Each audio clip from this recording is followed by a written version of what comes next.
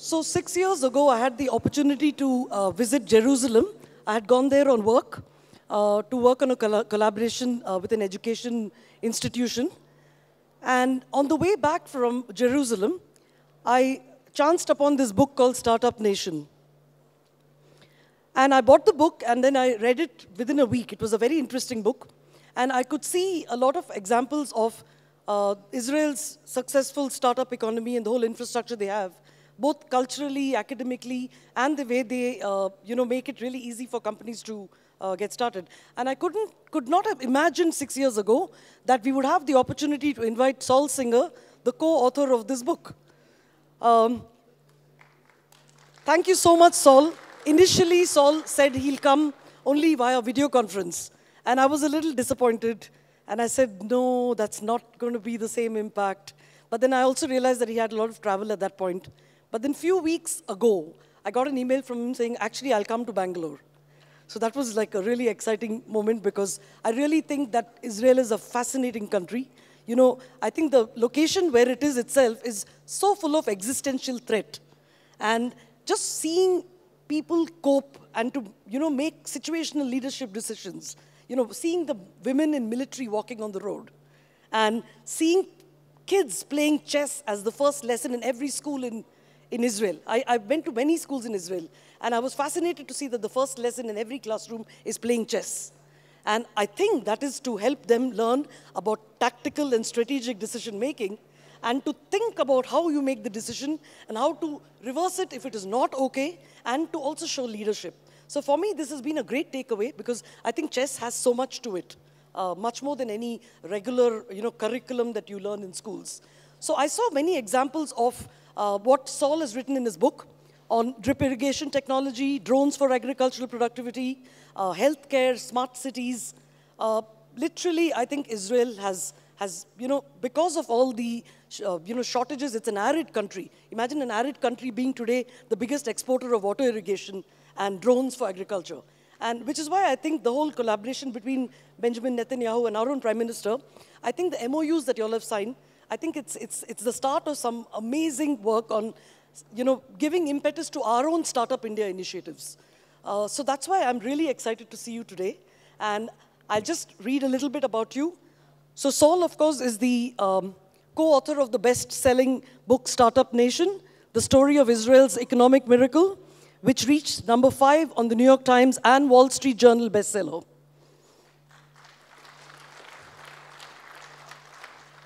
The book has been published in over 30 languages. And I really urge all of you to buy this book. I was telling Saul, I routinely give this book to my customers as gifts. So there's so much to learn from this book. So namaste, shalom. Welcome to the stage, Saul. And I must say, ma nishma. Mitsuyan. Thank you, Nirma. So it's really great to be here at IIMBUE in Bangalore. It's been a long time since I've been in India, much too long. And I'm really glad that I'm here in person and not on video. And I want to thank Kiran and the director of IIM for making this possible. And I've had an amazing few days here in India. This is my first time in Bangalore. So I am also very excited. So now I want to talk about beyond Startup Nation, because we're entering a very different world now in Israel and India, and we're all challenged by this new world. And so we'll start a bit with Startup Nation, but quickly go into the future. And that's why I love the topic of this conference, Sensing the Future, because it actually really is about sensing, and you'll hear that. So Startup Nation, we call it that because we've got about 6,000 startups, which for a country of about 8 million people is a lot. We're getting about 2.5 times as much venture capital per capita as the United States, maybe about 10 times Europe, again, per capita. We do spend the most R&D as a percent of GDP than any other country. Well, we're kind of tied for Korea, with Korea around 4.5%. So these are just kind of some numbers, why we decided to write this book, why we are calling this Startup Nation. And just one little aspect of why, how we became Startup Nation, I think it has something to do with the fact that Israel is a startup.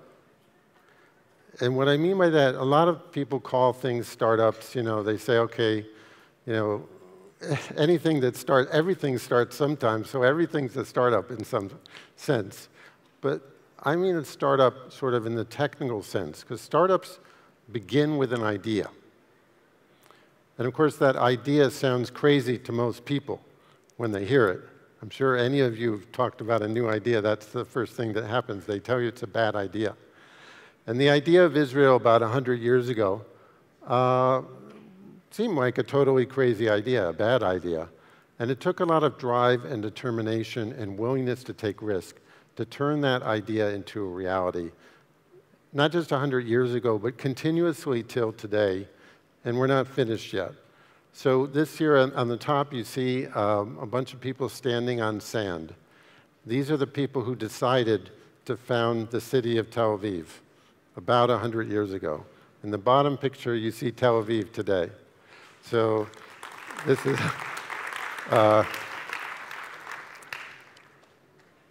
so startups are no longer enough, though. You know, it's great to be Startup Nation and all that. And by the way, a funny thing is that I have a Google alert on Startup Nation. And a lot of the things that pop up are from India, because the word Startup Nation have really been adopted by India. I think that's amazing, and it's true. But in the number of startups here, I had a great meeting with the founder and the head of Your Story, Shraddha, I think, yeah. And she says that there are about anywhere from 20,000 to 40,000 startups in India. It's very hard to know how many there are. Many are failing, many are coming up.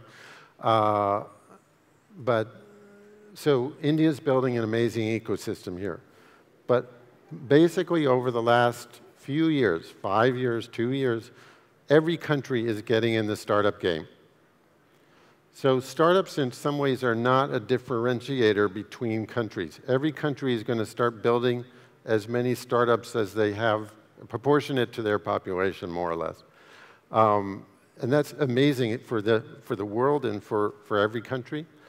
But the new kind of landscape, the future of innovation, is not just going to be about startups. And the reason why is that the world is changing so rapidly. You know, think back 10 years. Just 10 years ago, there were no smartphones anywhere. It's hard for us in this room to think of the fact that we lived once without a smartphone. I mean, it did happen. It's hard to remember. So we think there's been a lot of change over the last 10 years. In fact, you know, if you ask the people who founded Airbnb or Uber or Ola or any of these companies 10 years ago, would this thing exist? The person who founded it, who created it, wouldn't even have predicted what they themselves did. That's how much has happened over the last 10 years. But the next 10 years, there's going to be much more change. And it's very hard for us to wrap our heads around that. But what this means is that the possibilities are much greater. There's an opportunity to transform big parts of our lives. And that's what I want to talk about. I want to talk about 3 big transformations. Now, of course, there are many transformations coming up. There's artificial intelligence and, you know, robots and all kinds of things that people are talking about. But I'm interested in the ones that when we wake up in the morning and we go to school or go to work, these are the big things that really hit us. And so I'm going to talk about these 3. So we'll start with health. And we'll start with the problem of health. What is the problem we're trying to solve? So this is a chart from the UK, from the National Health Service, of all the causes of premature death. That they define that as before the age of 75. From road accidents to everything. And as you can see, the top 5 causes, heart, cancer, digestive, nervous, these kind of disorders, are causing over 80% of the premature deaths that are going on in our lives, in our families. We all know people. And this is the problem, and we're not doing so well. We haven't made so much. Yes, we've made progress, but this is plaguing all of us, and we don't know what to do. So why is it such a problem? Let's take any one of those conditions. We're not born with them. At some point, there's 0 in our bodies, and then they start progressing, and we want them not to get to 100. But what's the problem? The way health works today is, when do we start dealing with the problem? When we feel bad and we go to the doctor. But that may be very late in the day. In fact, when people say this cancer is more deadly than that cancer, what they really mean is the more deadly cancer doesn't have so many symptoms, so you only discover it later, and that's what makes it more deadly. So this is the wrong way to do medicine. This is, in some ways, not a health system, it's a sick system. We need to do something radically different. We need to move the entire thing much earlier. If we could detect cancer, heart disease, any one of these things much earlier, anyone will tell you, and of course it makes sense, that we'll have 90% survival rates, not 10%. We know how to deal with these things at an early stage, but we can't because we're missing 2 things. We're missing biomarkers. Biomarkers are just a kind of a sign that says you have a problem. Right now, our biomarker is kind of pain or discomfort. Whatever gets us to the doctor, that's our biomarker. So we need much better. There's a lot of things we don't even have biomarkers for, and the ones we have are not that good. And even worse, we're not taking blood tests every week or a month or even every year, so how do we know the biomarker's there? So we need something else. We need sensors. And the beautiful thing about this is, and I hope all of you were here for Dr. Shetty's speech. I think that was one of the most important speeches I've ever heard. And he talked about data saving lives. And this is what I'm talking about. And he opened my eyes to all kinds of new ways that data is saving or can save lives. I never thought of it in terms of surgery, that it can affect surgery. It's really everything. But so what's going to happen is that I believe that we meet again in 10 years, more probably like 5 years or sooner. Everyone in this room is going to be using some kind of sensor, and it will be measuring what's going on in their bodies. Now, that may sound creepy, right? But when we look back from that time, we look back at today, we are going to be horrified that we were walking around with no idea what's going on in our bodies. To me, that is already terrifying because I know it doesn't have to be that way. And when all of us have lots of information about what's going on, we will think that we won't be able to remember what it was like, just like we can't remember what it was like before a smartphone. We won't be able to remember, and if we do, we'll cringe that we're walking around with no idea. And it's particularly crazy because sensors are increasingly everywhere. Cars have hundreds of sensors. Jet engines have hundreds of sensors. Stores, basically everyone's using data. Google, Facebook, Amazon, everybody is, data, people say is the new gold and so on. It's because it allows you to predict things. So if we start collecting data on ourselves, just like you use data to predict when a car is going to break or when a jet engine is going to break before it actually does, we will be able to move to this world of early detection. Not just because we are sensing the biomarkers that we know, we're going to find a lot more new biomarkers because we're going to mine that data, we're going to do the analysis on the data like everybody's doing in all the companies already in order to predict when the machine, our body, is going to break way ahead of when we feel there's a problem. So, quick story about an actual use of this. This is a premature baby in a neonatal intensive care unit. The story is from Toronto, a place called the Hospital for Sick Children. And a new administrator came into this NICU, it's called. And she saw, of course, all the babies were hooked up to many different monitors, heart and temperature and oxygen. And these monitors were basically being used to set off alarm bells so people would come running if there was a problem. But she asked, is anybody collecting the data from all these monitors? And no, they weren't collecting it. And she said, because she came from the world of advertising, she knew that if you started collecting that data, you would find things. So she asked the doctors, what do you want to know? And they said, well, if we could just knew something, had some warning of an infection, we could save a lot of babies. 5% die from infection.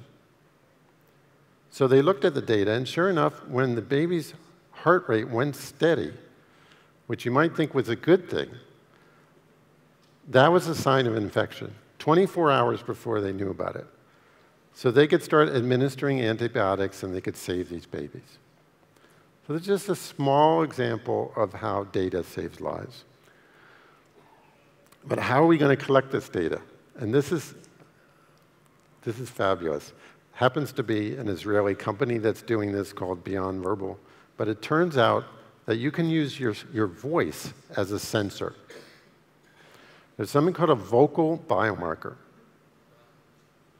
So if you just take a recording of your voice, this is a simple spectrum, frequency. That's how you measure sound. You map it over frequencies. This is not rocket science. You do this, and you get a curve like this, and the green curve is normal, and the red curve is someone with heart disease. Again, you don't need a fancy machine learning to tell the difference between the red and the green. This is not microscopic.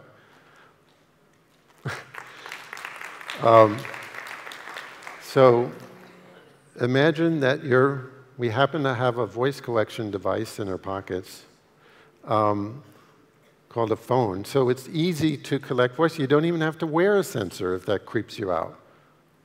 So this is kind of sensors without sensors. And it's not just heart disease. There are going to be a lot of vocal biomarkers. There's also breath. Breath has almost as many indicators and stuff as your blood. So instead of taking a blood test, you just take a breath test. Again, non-invasive, just, again, you're breathing into your phone all the time. A little piece of hardware, it's all developed, can be embedded in the phone or added to the phone or anywhere you want it. And you do the breath biomarker test. You combine the biomarkers for the breath and the voice, and you combine it with, activity tracking and temperature and stuff like that you can get on your wrist or your make rings now, any sort of form factor you want, measure a bunch of other parameters, and you take those 3 big collections of data, we're going to find plenty of things. So now I want to go to education. We're all obsessed with education. We're here at a conference of an educational institution. We know how important it is. It's what to the extent our countries succeed, a lot of it is due to education. But education is fundamentally broken. And I'll start with the problem. The problem is what's happened, the history. So let's say everyone's farmers. When you're a farmer, you don't need a lot of education. Historically, throughout the centuries, nobody really got education. Everyone was a farmer, and you didn't need very much. But then the world got more complicated. People started working in factories, and suddenly in the United States, they did, in the 30s and 40s, they did something called the high school revolution. Suddenly they said, okay, everybody has to go to high school.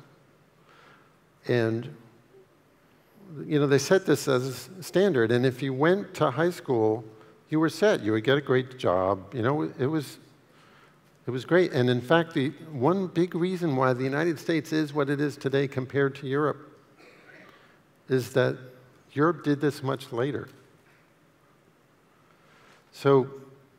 But then the world got more complicated again. Suddenly we're working in offices, it's the knowledge economy, the information age, and now everybody has to go to the university. High school isn't nearly enough. But, a few years ago, if you went to the university, you were set. You graduated, you would get a great job, things were pretty well guaranteed for you. But now, not so much. In China, in the US, everywhere, producing millions and millions of university graduates more than ever, and it's getting harder and harder for them to find the kind of jobs that they are training to do.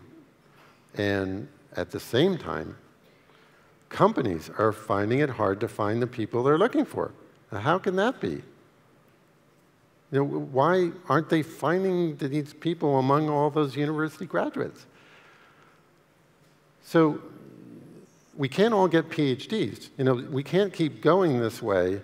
Basically, as the world got more and more complicated, we didn't change education, we just got more of it.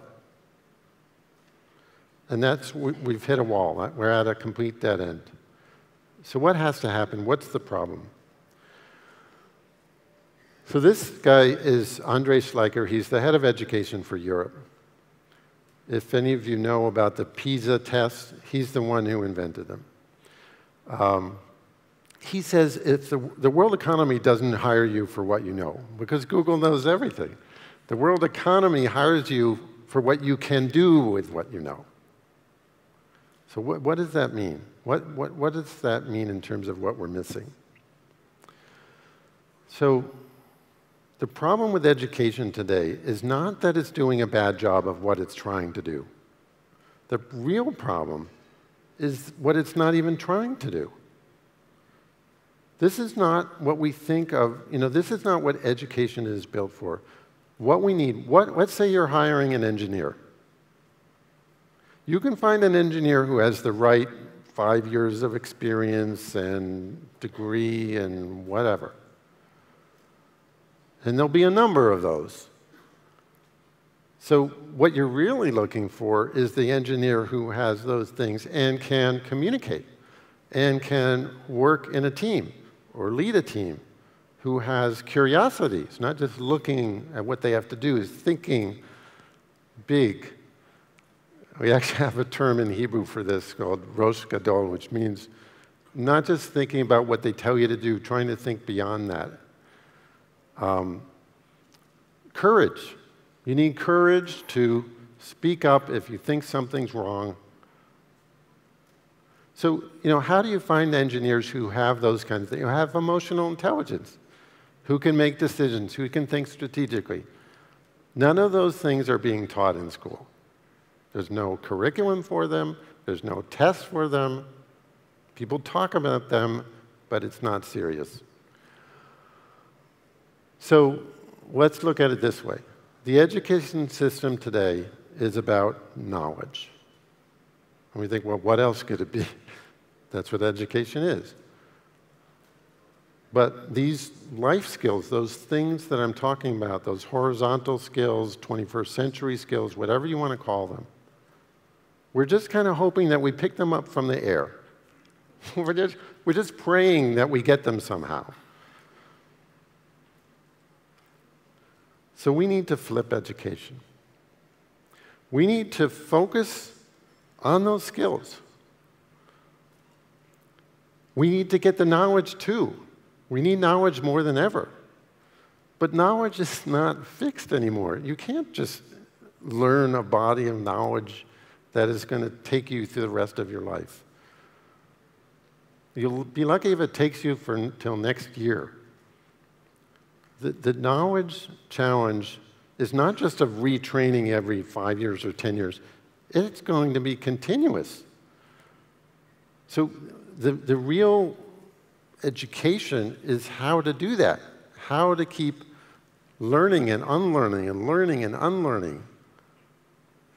And so it's not about a particular knowledge set, except I think you do have to have the experience of learning something deeply. Preferably two things deeply, maybe something in the sciences and something in the humanities. Now, even if it's going to change, you have to understand and feel what it is like to do that. But then you have to be able to keep moving, keep changing that. And in order to do that, you have to have these kind of skills. So how are we going to get them?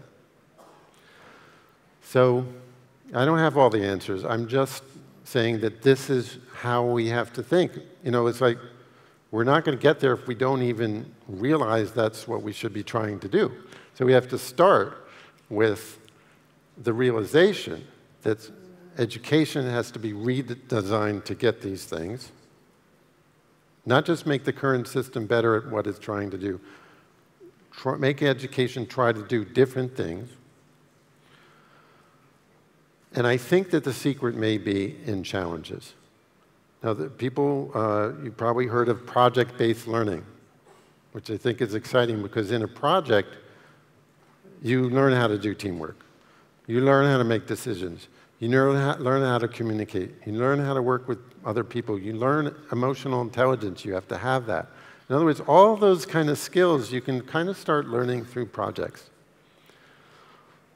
And, you know, people talk about project-based education, and if they do it, it's like 2% of what they're doing. Maybe it should be more like 99%.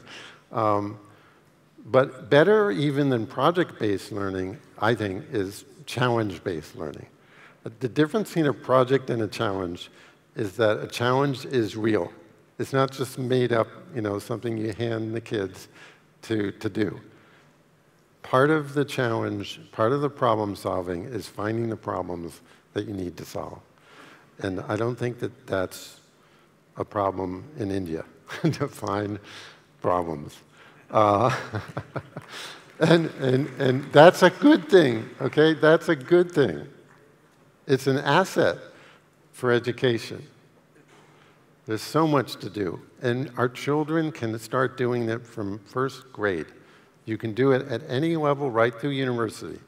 And in fact, you better get used to it all throughout. And the sooner you start, the less education you'll have to undo. I'm just saying. So now let's talk about cities. And, you know, when we talked about health and education, we started with the problem. The problem wasn't completely obvious. The problem with cities is obvious. I think we all experience it on the way here, on the way everywhere, every day for hours. This is the problem with cities, and it's not getting better, it's getting worse. We're in denial, we have no solution. We're so desperate, we think, you know, for a solution, we're excited about driverless cars. The driverless cars are an amazing feat of artificial intelligence and computer vision. It's really unbelievable that we're going to be able to do this. It's going to happen. Driverless cars are better than cars with drivers. but they're not going to solve the problem.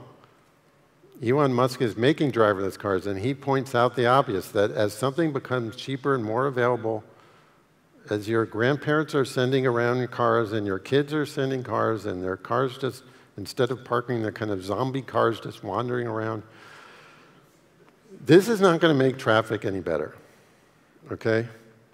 So what do we do? So what this is to illustrate the fundamental problem why we have traffic in the first place. Because we have thousands of intersections all over the place, we have a flat two-dimensional system, and at some point that system is going to be saturated.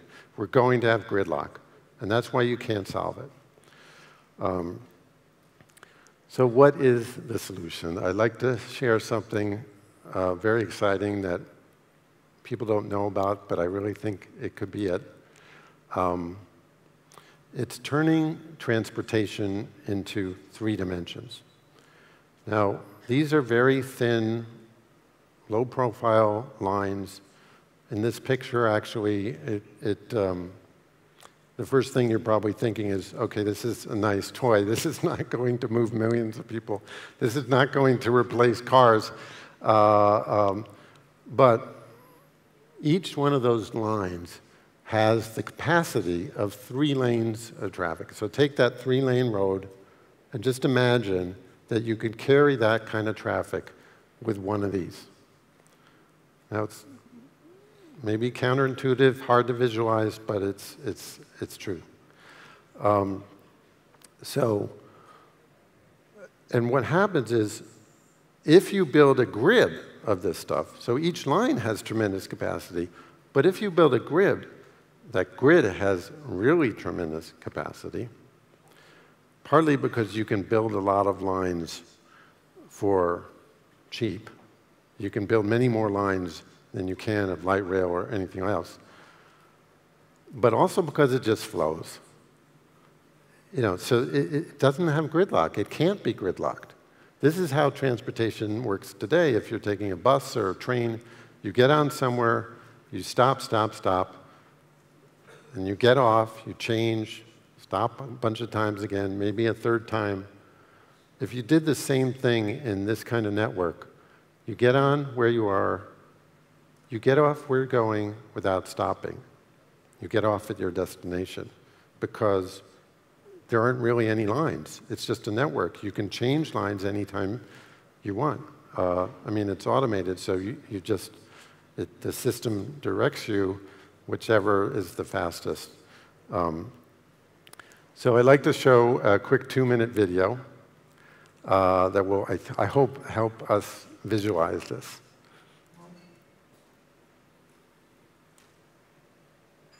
The video, please. There we go. The city. It's where we live, love, and create. Yet as life moves faster and faster, we move slower and slower. Traffic is just getting worse, and driverless cars won't save us, because the problem is not the driver, it's the car. It's been a century, and it is time to move on. SkyTram is the first public transit system that's as personal as a car. It will unclog our cities and transform our lives. With SkyTran, there's no schedule. Its predictive artificial intelligence knows when you need your ride. Stations are so narrow they can fit over sidewalks, so they are always just a short walk away. SkyTran's revolutionary magnetic levitation technology enables you to fly on a cushion of air. Traveling in a skypod is so quiet and smooth that you can comfortably work or just simply relax. Skypods don't need to pick up or drop off other passengers, so there are absolutely no stops on the way to your destination. In the city, Skypods can fly over busy streets at 50 miles an hour and speed up to 200 miles an hour between cities. With some stations built directly into office buildings, a 2-hour commute can be reduced to 20 minutes.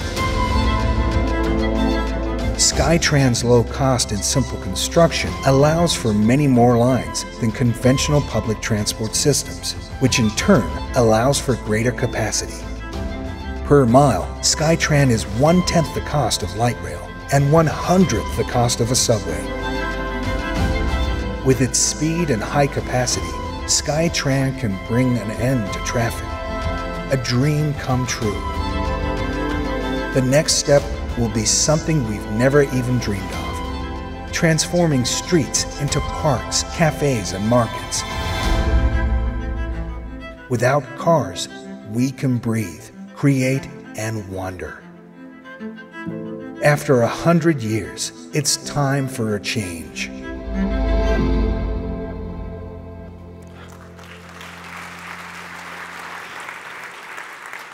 So the only problem with showing you this is it will make you feel worse when you're sitting in traffic, because yeah. But I know that happens to me. But I want to say something about what I've learned in the past few days. Why India can do this. Why India is ripe for huge leapfrogs. Why India can reinvent things on a massive scale. We've seen that this can be done. Two examples, one private, one public. I would guess that a bunch of you are using Geo. I would guess that a bunch of you are using Geo. What you may not know is that Geo was launched in September 16. 5 months later, it was moving 1 billion gigabytes of data.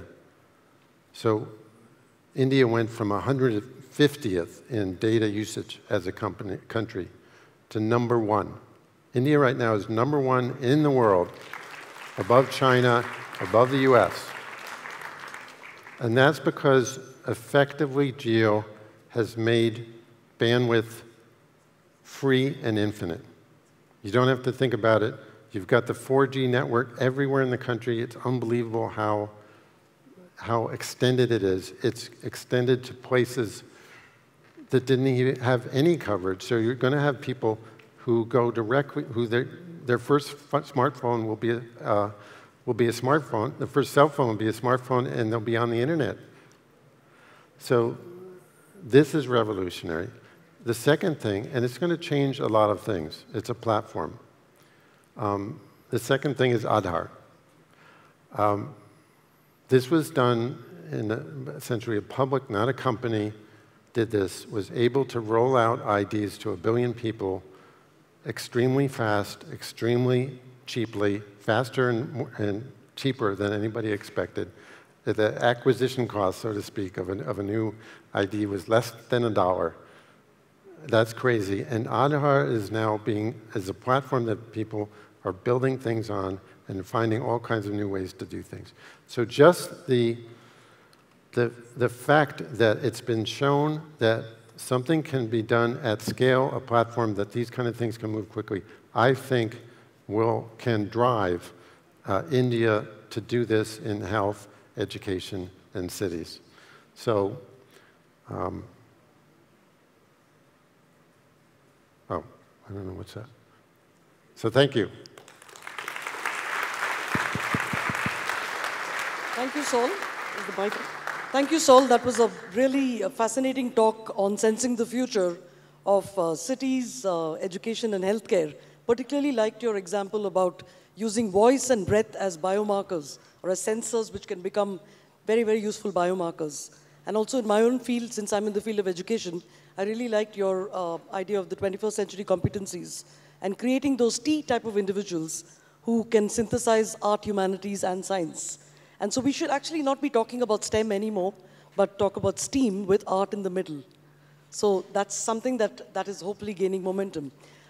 Talking about, the fact that schools don't have a curriculum for those kind of life skills and 21st century competencies. There is a school by Ricardo Semler in Brazil called Lumiere Schools. And I visited those schools, and they have a curriculum for the entire year to just build a bicycle. just, sorry. You just build a bicycle the whole year. Yes. You know, you were talking about how education should deal with real challenges. So this is a school here in Brazil. I don't know if Fernanda has heard about it. Yes? Ricardo Semler, many would have heard about him. So that's a very bold vision, you know, to just give them one project for the whole year and then figure out what math, what physics, what chemistry you need in order to solve that problem. So fascinating, lovely to listen to you. We do have a few questions from the audience. Great. Please take a seat.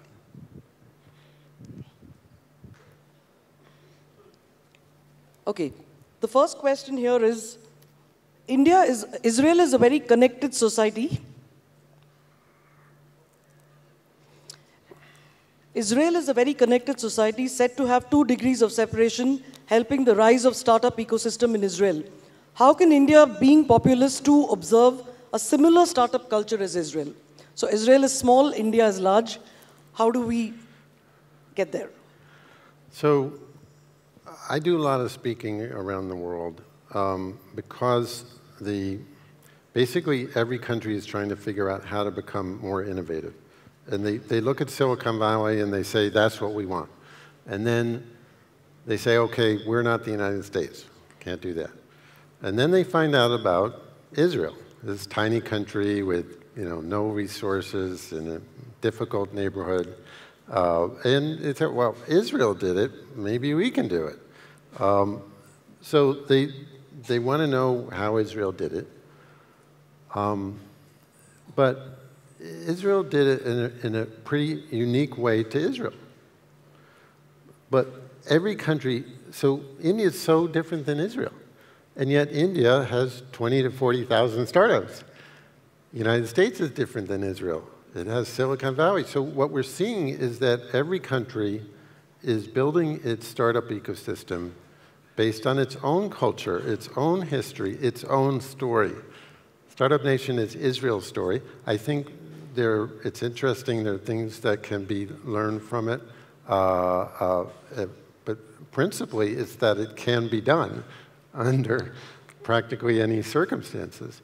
But what's I think people are missing is that everyone's going to build an ecosystem on their own strengths. And I'll just name one enormous Indian strength.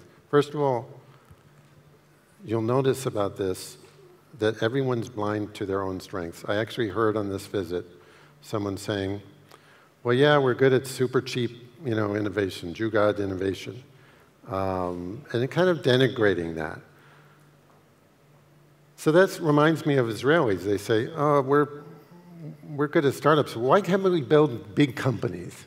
Everybody is complaining about what they're good at. But that's a problem because we're going to build our ecosystems, our innovation on our strengths. And the fact that India is the world champion at making things at, say, 10% of the cost and 90% or even 110% of the capability, and running that at scale, not just in a small country, but in an enormous country. Those 3 things, no other country can do that like India. And that's what I'm saying, that's what we've seen. And of course, about India, every truism about India, the exact opposite is also true. So we do have pockets of innovation and huge peaks of excellence in so many industries, but we still would like to see at least one state in India be like an Israel or a Singapore. So we can't also keep hiding away from the fact that we're large and you're small, and if we can even pull off 1 or 2 states to have a culture, an ecosystem which works across the board, that's something that I think is quite aspirational for us as a country. The other question, I think there was another question with 8 votes. Just one. I'll just have time for one more question, Saul. Okay.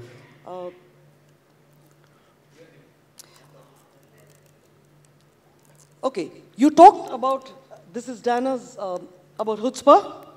So you talked about aggressive attitude and chutzpah being a differentiator for Israel in your book, Startup Nation. Do you see any such differentiators working in favor of India as a nation?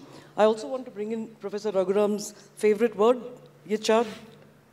The fear which bottles you up versus the fear which creates energy. there are two words in Hebrew, right? Yichad, and one is the fear which completely traps you and immobilizes you, and the other fear really sets you free and makes you do great things. So there is, like Utspa, there's another two words which are very interesting in. Flight and fight. Huh? Flight and flight. Yeah. Anyway, so So do you see any such differentiators working in favor of India? Yes. Wherever I go, within about 24 hours, what I'm looking for is energy. You can feel when a country has energy. And this country is full of energy. It's full of people who are so optimistic about the future. They're so ready to roll up their sleeves and make a difference. And this is it's a huge strength. Also, India is going to have a larger population than China. We know that. But it's not just going to be larger, it's going to be younger. And this, what Indians call the demographic dividend, is going to pay off in an enormous way. At the end of the day, strength of all kinds, economic, whatever, is going to be a matter of human capital. And the younger countries are going to win that. And India is the main one when it comes to size. And so watch out for India, watch out for Africa, actually. And it's going to be an amazing next 10 years. Thank you so much, Saul. That was a really, really fascinating talk. And thank you so much for coming to our leadership conclave. Really, really appreciate Thank you. your making the effort. Thank you very much.